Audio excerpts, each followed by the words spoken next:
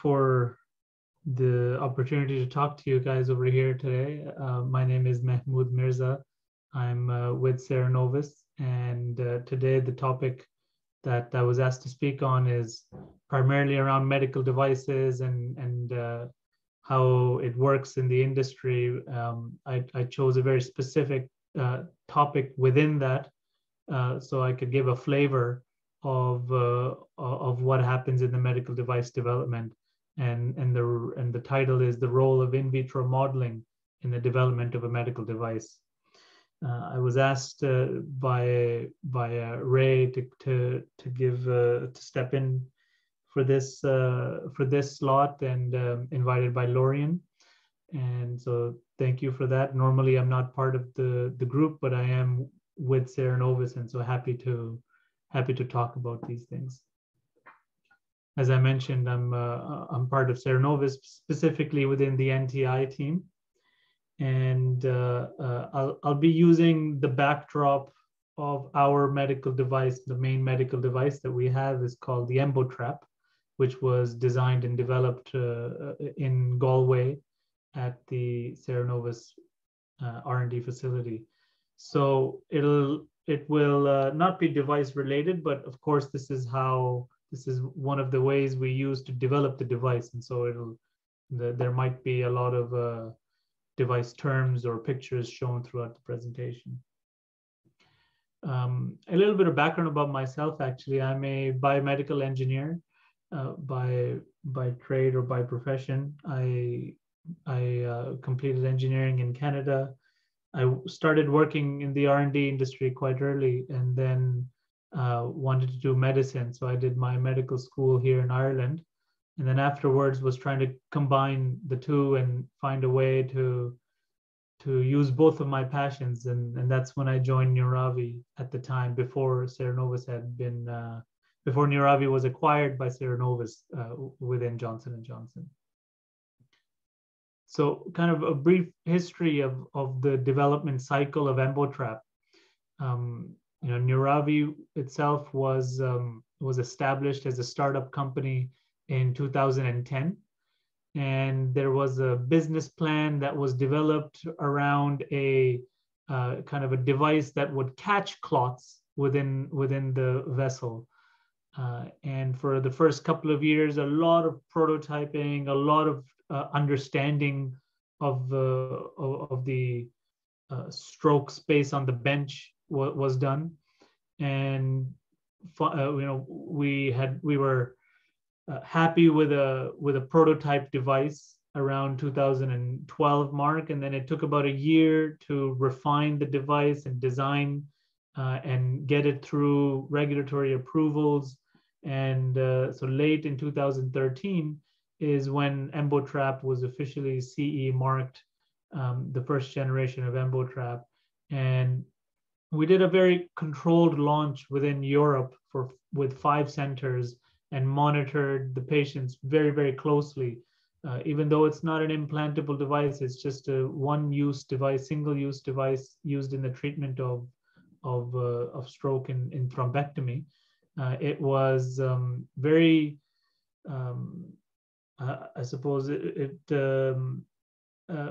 we felt responsible to monitor very closely this brand new device that had come on the market as we created this device, and we wanted to make sure that everything was meeting according to its expectations. So there was a very slow, purposeful launch at the end of 2013, and then after we were quite satisfied with the safety and efficacy of the device, is when we actually launched it properly with a full marketing campaign in early 2015. After that, or I guess around this time, as we gained confidence, we also planned our entry into the US market. And at the time, there was no real thrombectomy device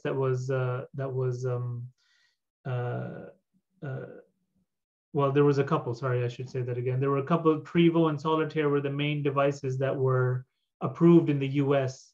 And so we were able to launch a clinical trial called ARISE 2, that started in 2014, 2015 timeframe and finished in 2017, where we were able to establish the device in the US population. And when that completed, Johnson & Johnson officially acquired us from Galway. At the time, we were about 28 employees in total. Now we're approaching 100 in the 4 or 5 years that we've been with Johnson & Johnson. So we've seen dramatic growth, and we now have had the ability to focus in on lots of different devices, advance our embotrap technology, and also focus on ancillary devices. In most medical device companies, there's typically departments or persons that focus on a lot of separate activities, including the R&D aspect, of course, but there's specialized people involved in regulatory teams to help get the device approved into the markets they want the device to be in. Supply chain is a big part of making sure that the device is being manufactured at high quality, without any defects.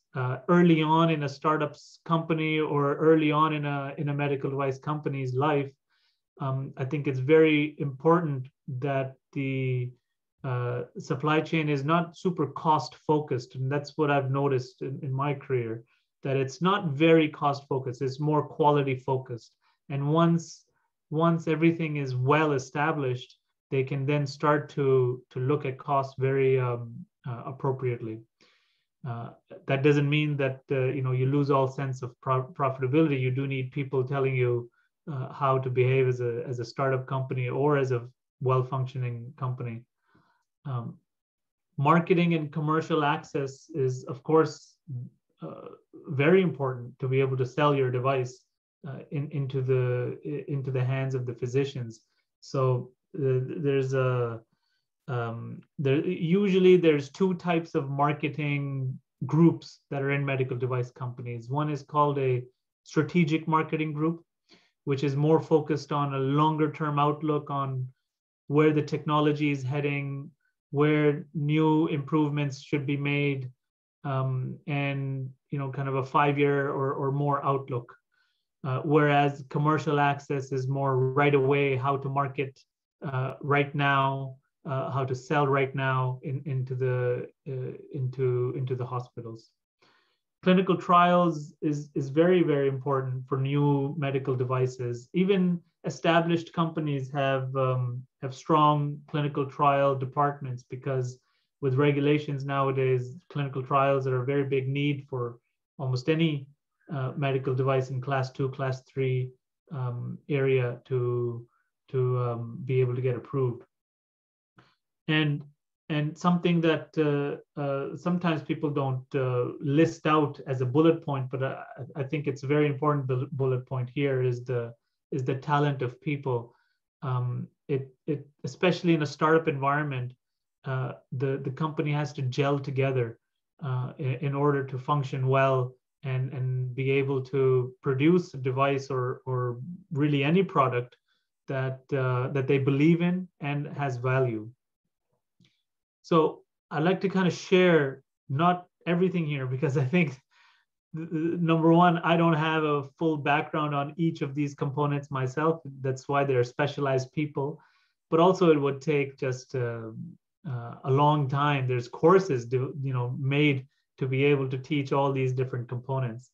So I just wanted to kind of give a flavor of how at Cerenovus or at Neuravi, we developed our medical device, particularly through the special use of our in vitro modeling technologies. The approach that we've taken has been the same since we were a small startup company. And I think that's very important for us. We have really focused on understanding the unmet clinical need. It's always about going back to the clinical need, not necessarily the perspective of a patient or a physician or some specific person, but an established need from a scientific rationale.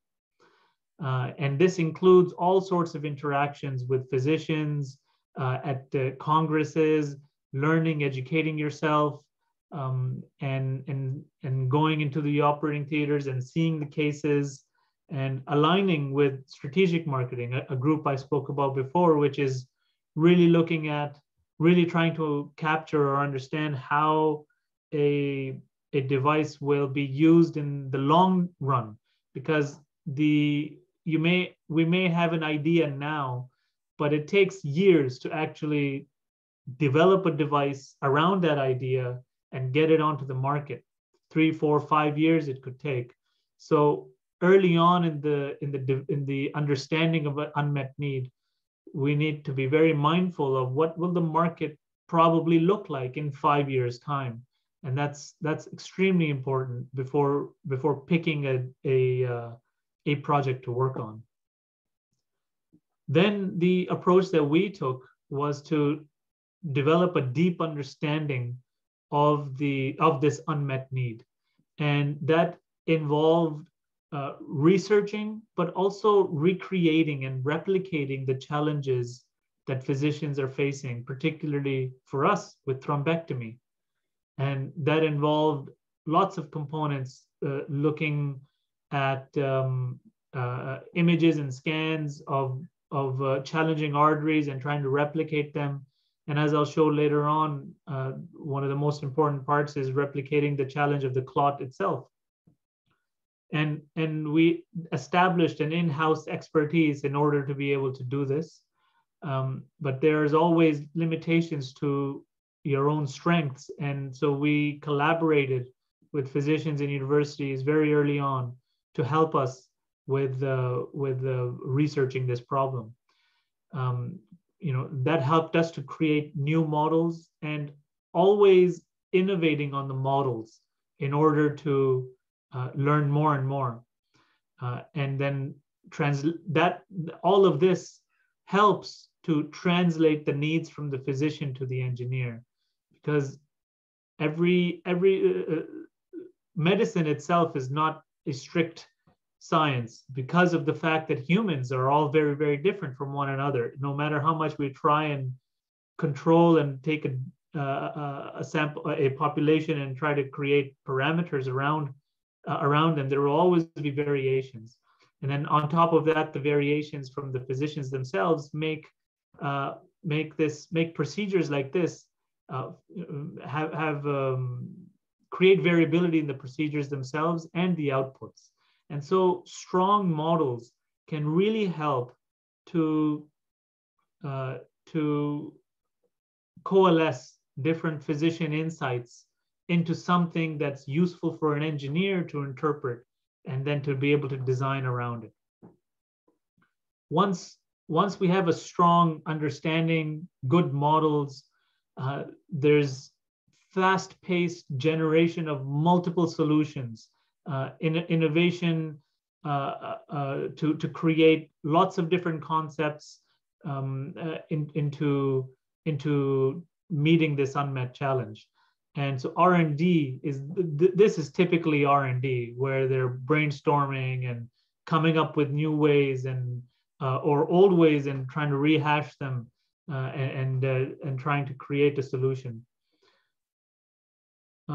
Then the next step is to get the new product to the actual customers. And once a product is made and we're satisfied with how the product functions and its safety and efficacy, now it's no longer a small team kind of creating models, working on them, interpreting and looking at designs and making them. It's a multifunctional team where the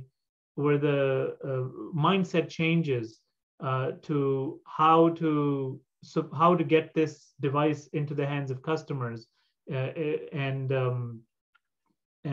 a new risk-focused mentality kind of comes up, and we have to be able to manage the risks of a new medical device, and processes have to be very openly created within the company in order to ensure that any feedback that is received is always filtered and highlighted to management and to the people who are looking at this product.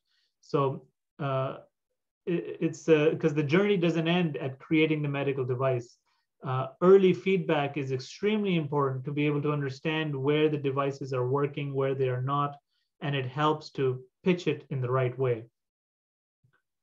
And then beyond that, we ourselves were not satisfied at finishing there either. We kind of took one step further. This I think is something unique to us as Theranovus, where we have taken our models, our unique kind of insights into this area, and use that to generate evidence, and also share that evidence and share the challenges very publicly. Through this, we've been able to have lots of insightful discussions with researchers such as yourselves that are on this call listening, physicians who are using this device, and other customers. And when I say customers, I mean, a customer for a company is not just the person who uses the device, but it is the hospital boards, the government agencies that are that have the responsibility to reimburse or not to reimburse a certain procedure. So all of those people become customers for the company, and being able to show visually with evidence and with strong research is for a medical device company that's entering into a market that's not very well defined is very, very important. So this kind of captures the way we have developed our device and how the in vitro modeling in particular has shaped how we have used that in vitro modeling to not just develop the device, but get it into the hands of physicians, understand where things are working and not working, and help the market grow.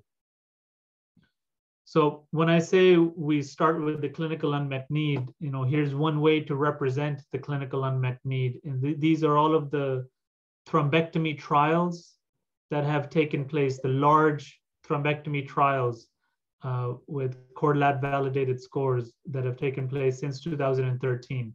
And the green shows successful recanalization, and the pink shows failed recanalization.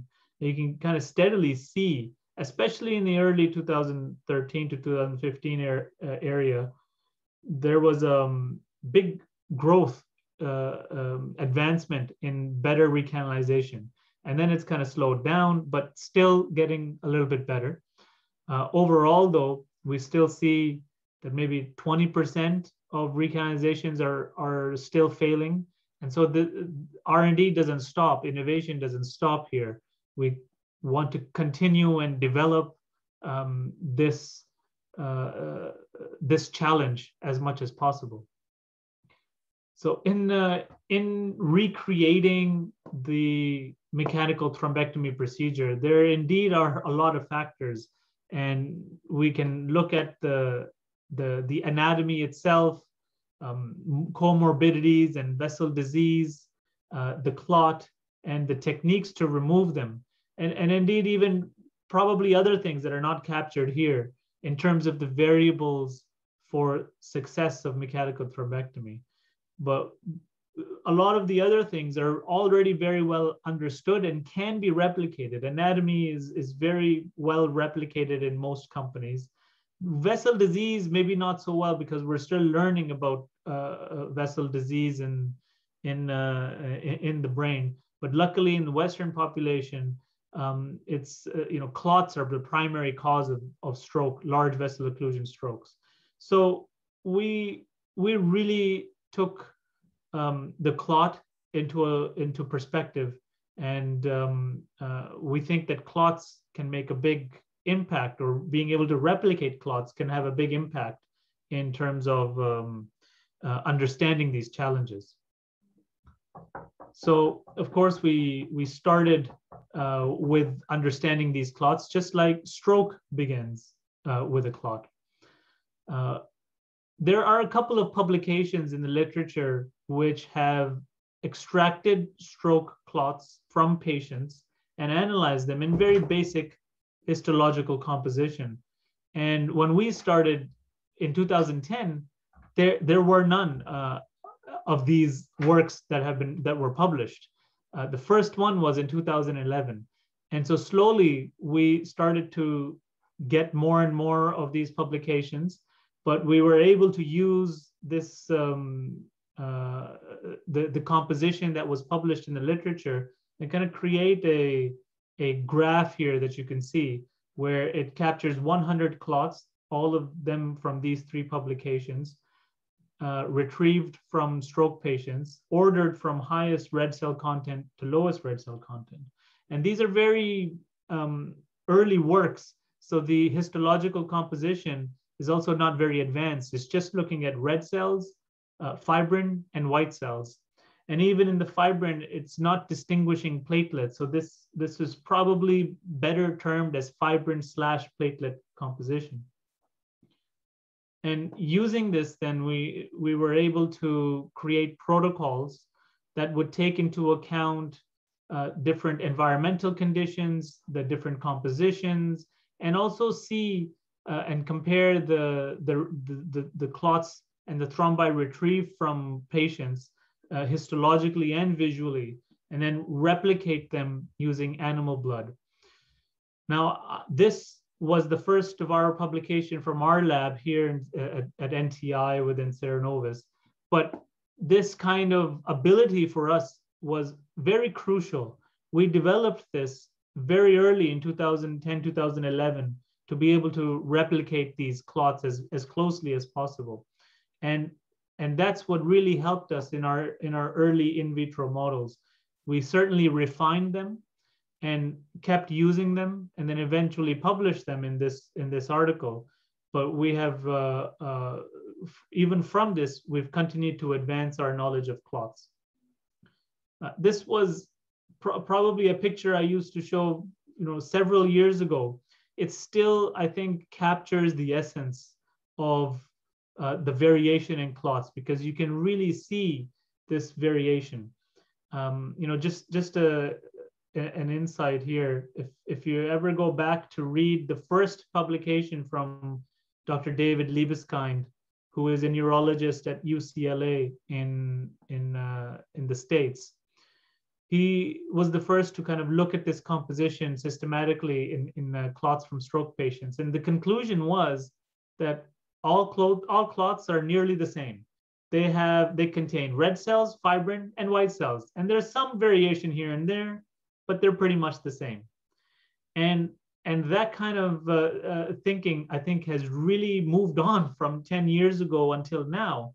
And our modeling, I think, has been an important part of this type of advancement in understanding, because only through this visual ability to see all these different clots that were capturing the different compositions, were we really able to ask ourselves that okay, they might all contain the same stuff, but they certainly look very different.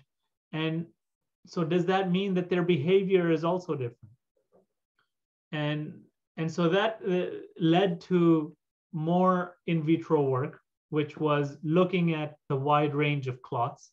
Here is the standard run-of-the-mill kind of clot that's in the middle of the clot composition, with a prototype stent retriever in a very simple vessel. And it's able to just to grab it and pull it out very easily. And probably what has been happening since the first time a device was used to pull out a clot in the brain purposefully. Most of these clots that were removed were probably the simple and easy ones to remove. And it's only when we really looked at the ends of the spectrum, starting from these tougher clots, which are on the low red cell side, we can see that the behavior of the clot changes It doesn't want to dislodge anymore. It's sticky to the vessel wall, and it doesn't glide at all. It's even rolling. Of course, we're using a silicone vessel, so it's not real endothelium. It's not realistic, but I think what we can understand is that in the same setup, having two different clots behave very differently is a big clue to how different compositions may influence the properties of different clots. And then on the other end of the spectrum, with these clots with a high red cell count, whether we're using this technique called aspiration only or in combination with a stent retriever, what we find is that these clots are quite fragile and they fragment very easily. And so you see the fragment on the left, and on the right, it's because of the stent retriever pulling into the catheter. So regardless of the technique or the device or how it's used, in a very, very similar model, same setup, we see very different behaviors.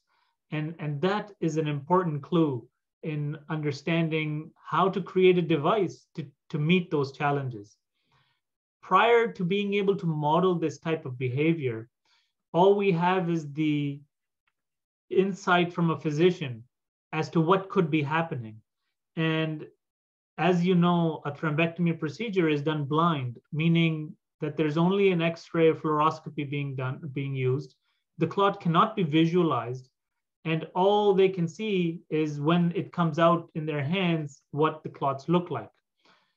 So there's a lot of unknown in an actual procedure, and coupled with the knowledge of physicians that they bring to the table, and using these in vitro setups to zone in on what could be happening, was very insightful for us in designing a medical device, designing the EMBO trap that could potentially meet all of these challenges.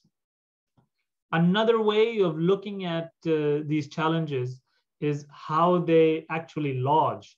Here, this soft cohesive clot is actually smaller in diameter than the size of the vessel, this M2 vessel. But because of how it folds, it gets stuck into here. This clot kind of reminds of that fragmentable clot that I showed before, but it's not only when they are removed, but also when they lodge that they have a chance to fragment. And these really low red cell clots, they also create a different lodging personality or behavior, where sometimes in our models, they would lodge in the middle of the M1 vessel. In this case, the M1 is not really tapered, very, very slightly tapered if there is any. And that's why it kind of lodges in the middle there. Going back to the earlier failure that we observed, I think it's nice for us to visualize these behaviors and these faults that are happening. But something very important for us was to try and quantify this behavior. It's only through the quantification that we can begin to look at different prototypes and see if it's able to overcome this challenge or not. And so in trying to quantify this behavior of this very tough looking clot, one of the first things we did was just look at the force of friction that this type of clot is causing. Because in a realistic or a normal situation, the clot is being pushed distally, and there's probably a combination of biological adhesion as well as friction to keep the clot fragment where it is. And the force of retrieval must overcome all of those forces in order for it to pull back. So the force of friction is very clearly visible in a silicone vessel. And so we thought that had a big role to play. So in a nutshell, the several years of work to try and quantify it kind of boils down to this slide over here, where we use the understanding of the coefficient of friction to create a slide table that would that would slide, where the clots could slide down, and then at the angle that they slid down, we were able to calculate the coefficient of friction. This was validated with bovine aorta just to make sure that the surface that's being used in the in vitro model also gives similar results. So you probably, I don't know, maybe most of you have already seen this video, but it's published in this article over here. And we see a red cell rich clot on the left and a fibrin rich or a red cell poor clot on the right. And very, very clearly, there is a difference in the angle when the clots begin to slide down. And not only that, but even when the clot is already sliding down, it's not really a smooth sliding down. It's almost sticky to the surface. So this repeatedly done in the lab environment allowed us to at least understand the nature of this friction. And we were able to see that these red cell poor clots indeed have a significantly higher coefficient of friction. And then after a certain point, this coefficient of friction stabilizes, and it almost doesn't matter whether it's 20% red cells or 80% red cells, they all just slide down quite quickly, or they have a very minimal coefficient of friction. And this was done without any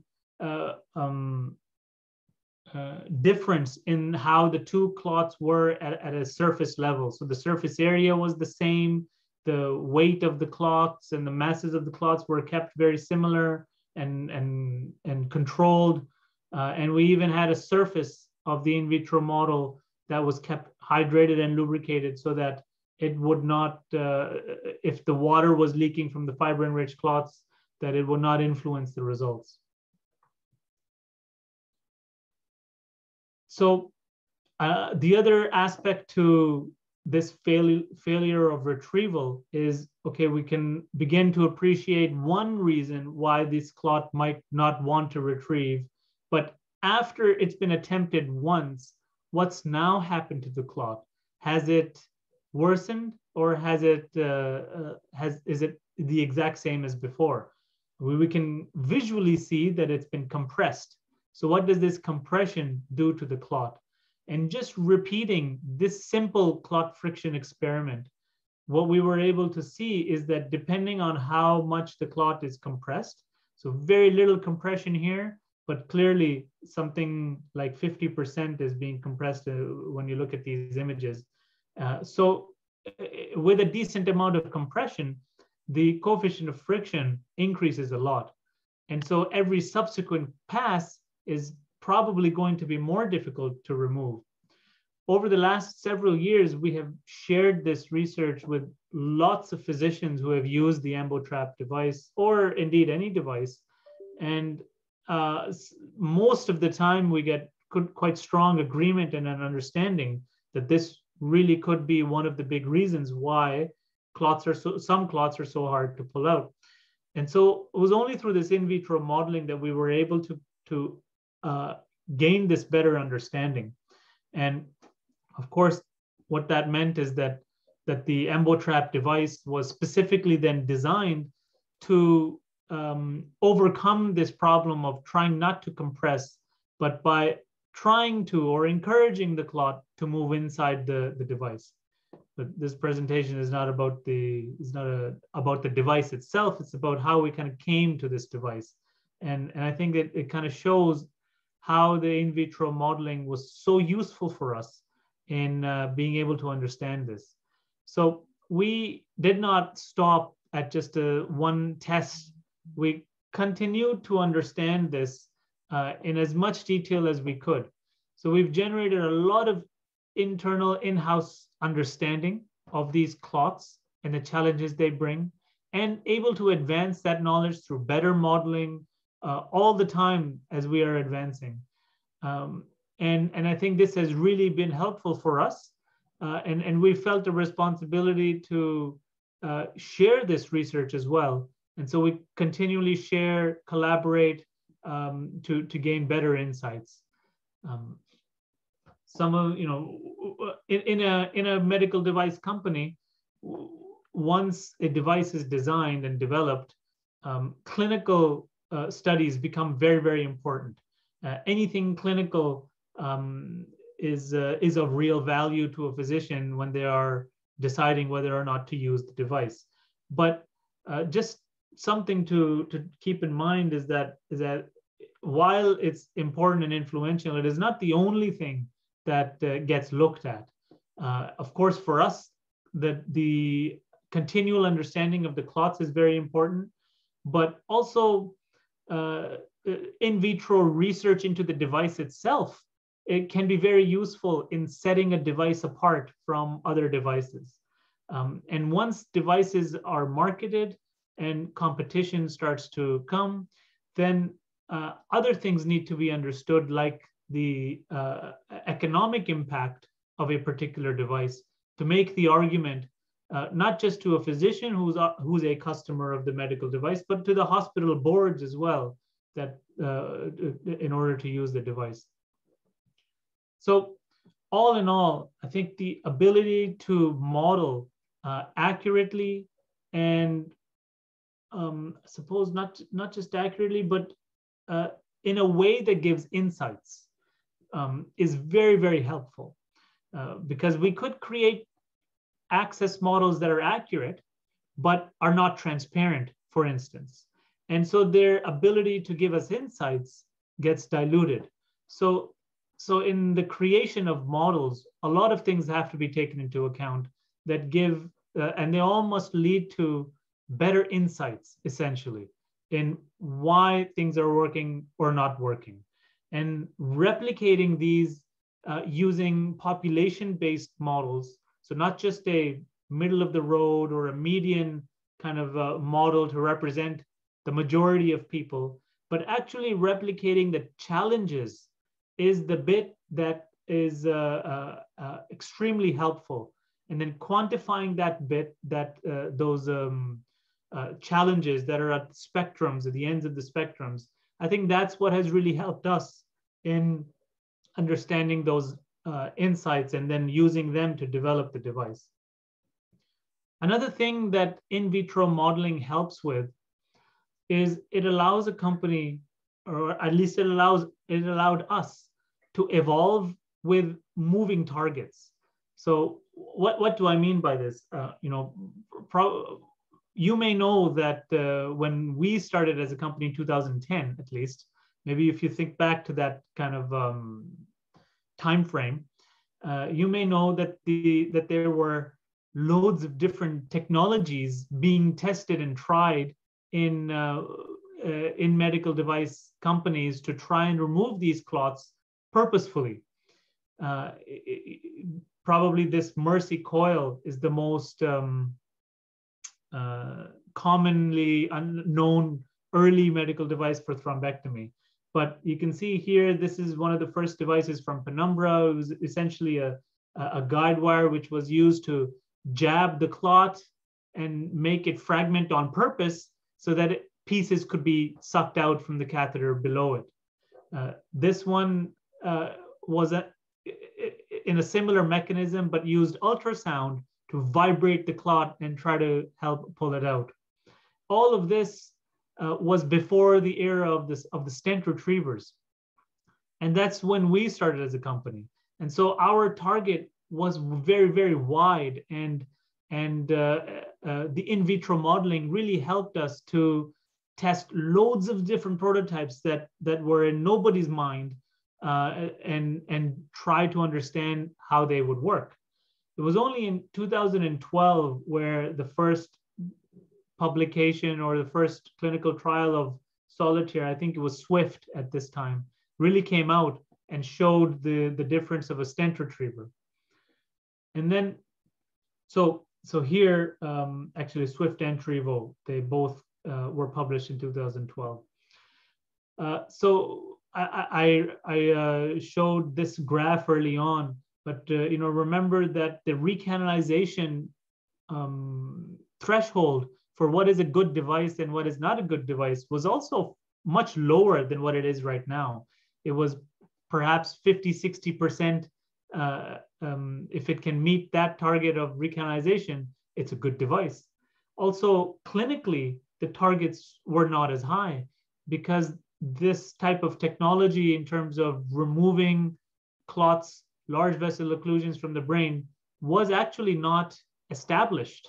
And so the clinical arm of these trials was kind of all over the place. You could see 27%, 25%, but also up to 39 or 58%, a wide range in the clinical outputs. And in 2013, I think all medical device companies had a bit of a heart attack or a stroke, maybe, with pun intended. But there was this group of trials called the unhappy triad, IMR rescue, IMS3, and synthesis expansion. 3 trials that were conducted to show the benefit of thrombectomy, and they all failed to show this benefit. And you can see from this meta-analysis that some of them actually favored the control, and only one of them favored the intervention, but they're pretty much smack in the middle of odds ratio of 1. So now we have a riskier procedure than the drugs used to treat these patients, and they were not successful at all. And this created a very tough situation for medical device companies because we had no idea what was in store now after this unhappy triad. But luckily enough, this is the big 5 that now we are always quoting in our publications and referencing, the big 5 trials that proved thrombectomy just 1.5 to 2 years later. And thankfully they came out because now all of them showed a difference in intervention. So here, having the ability to create in vitro models was so useful because as we attempted to be more and more realistic and accurate in our models, we learned and tried to understand why those trials might have failed, why these would have succeeded. Sure, technology has a role to play, but I think as we've shown, the clots and the challenges that they bring also have a role to play. And later on, as time goes on, the target moves from TICI 2B to 3, which is good recanalization or successful recanalization, to TICI 3, which is complete recanalization. Here, studies show that the MRS outcome of TICI 3 is significantly better than the MRS outcome of TICI 2B. And this becomes consistently shown in research around the 2017, 2018 kind of time frame. So this is where the complete removal of the clot is now our new target. And luckily enough, we have models where the clots already can fragment so that we can look at how to improve the retention of these fragments in order to get closer and closer to TICI 3. And now the target is even more stricter or confined. It's called the first pass effect. And this is the term we hear in the clinical terminology most often. And it's simply saying taking the complete clot out in the first pass, because this has certainly shown to be an independent marker for better clinical outcome of patients as well. So with all these moving targets, we had a very similar, I don't want to say the same, because of course we've been continually advancing our models, but the root of it was the same. Essentially, we had attempted to recreate the variation of the clots, the variation of the axis and the tortuosities, and trying to make realistic pressure environmental conditions. And that allowed us to move with all these evolving and changing targets to create better and better devices, whether it's prototypes or actual devices. Also, for a sustainability point of view, this type of modeling is super helpful as it allows us to generate loads of different ideas when you have good models to test ideas, then if R&D can come up with lots of different ideas, they can be documented, patented, and then it creates a sustainable function for the R&D facility where we continually have lots of ideas and they funnel down into better and better ideas. Then those ones are prototyped. Finally, some of them are selected to look at further, and then only a handful then get selected to actually become products and get chartered. So as we have grown in the last 4 or 5 years in terms of our modeling, all of these have also grown. And the in vitro aspect of our models has, I think, been our consistent way of being able to assess different prototypes, generate different ideas, and bring them for our company to evaluate. So this is my last slide. I kind of go back here to the start, where this is how we have designed our process to work in this way, starting from the understanding the clinical unmet need, and then creating the device and sharing all the insights around it. And you can see the NTI logo and the purple boxes around these two particular parts, something that I think we do very, very well here in Cerenovus within NTI, but extremely important for us. It's part of our way of making medical devices, of innovating in medical devices, and something that we're very proud of having that ability. So thank you for your time and listening. I hope it was interesting. I tried to pitch it in a way that people from different backgrounds could understand. So hopefully it was clear. And I hope it wasn't also maybe a rehash of things you've already heard and you already maybe know. So I hope there was something new for you to hear. So thanks for your time, and I'm open to any questions.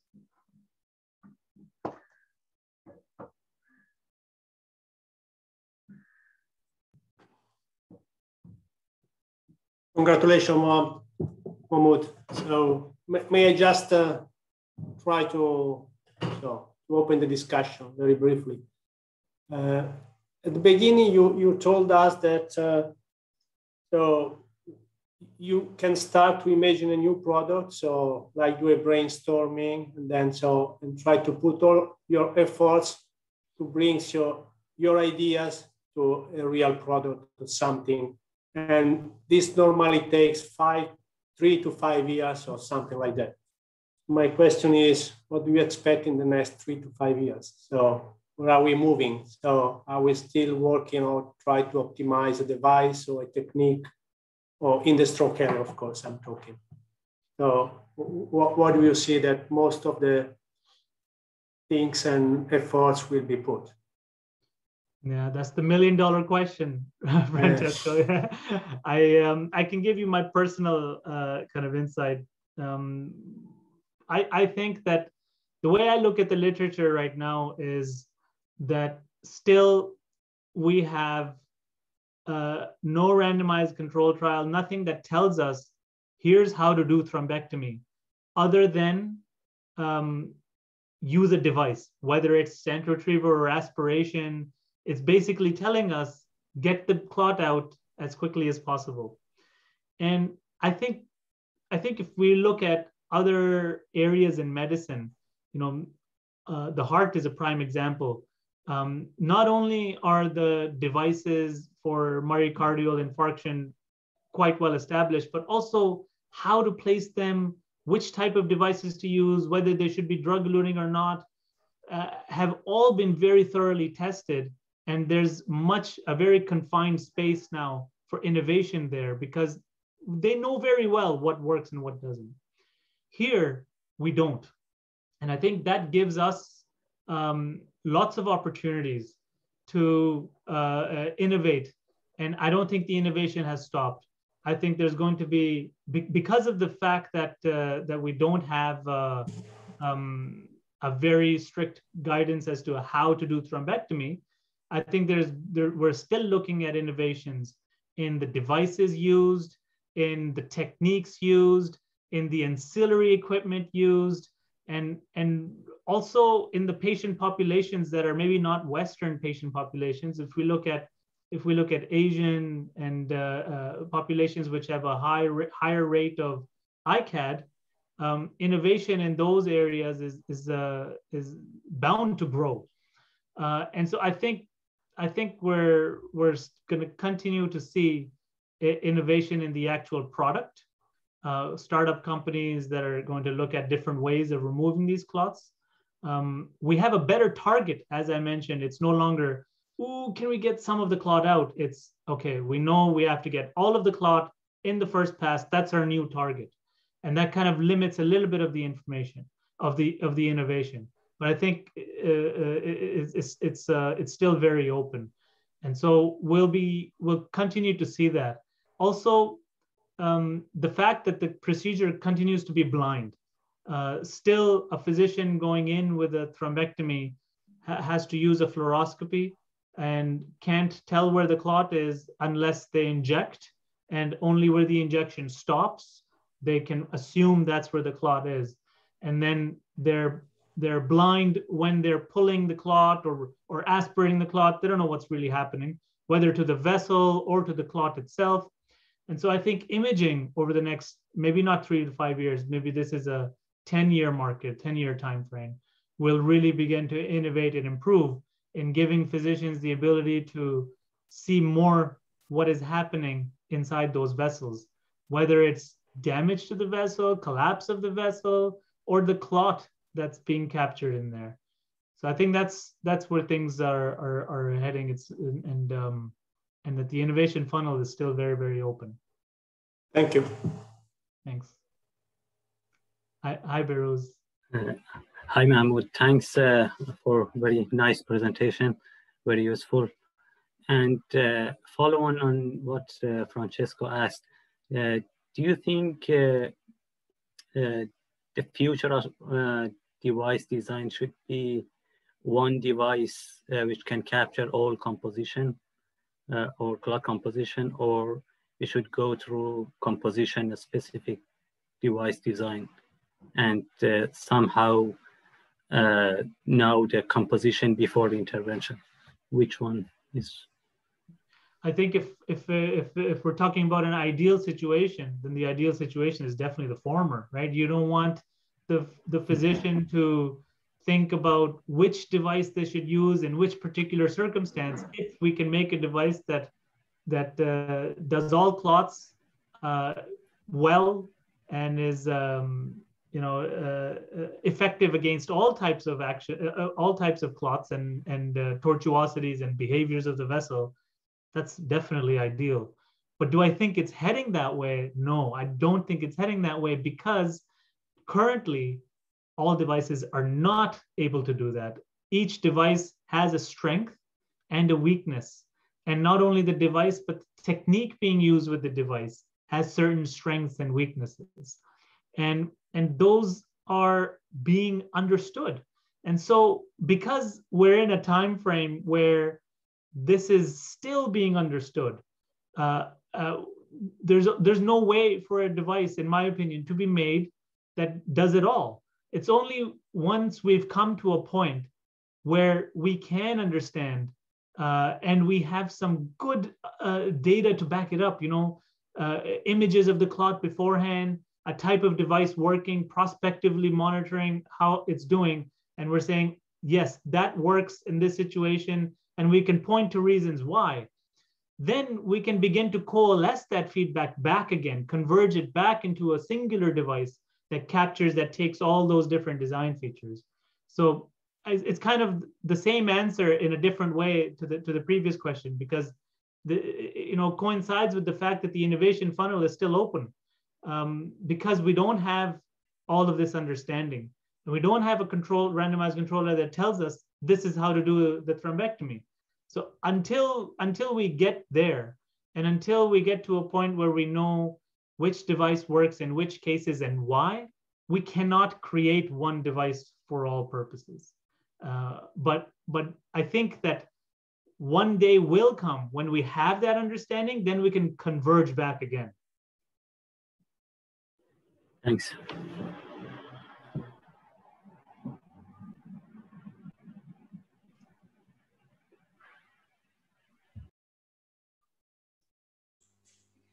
I guess if there's no more questions, then I really want to thank you, Mahmood, for taking the time to give this lecture. I found it really interesting, and I'm sorry that there's not more people to attend. Probably the holiday period doesn't help. But thank you very much for doing this. And I hope at least we recorded it, so possibly someone will at least look at it at the recorded version. So that's great. Thank you. I appreciate it also, and happy to present during this time. Thanks a lot, Mahmood. Thank you. Thank you. Thank you. Bye-bye. Bye-bye. Thank you. Bye. Bye. Bye-bye. Thank you.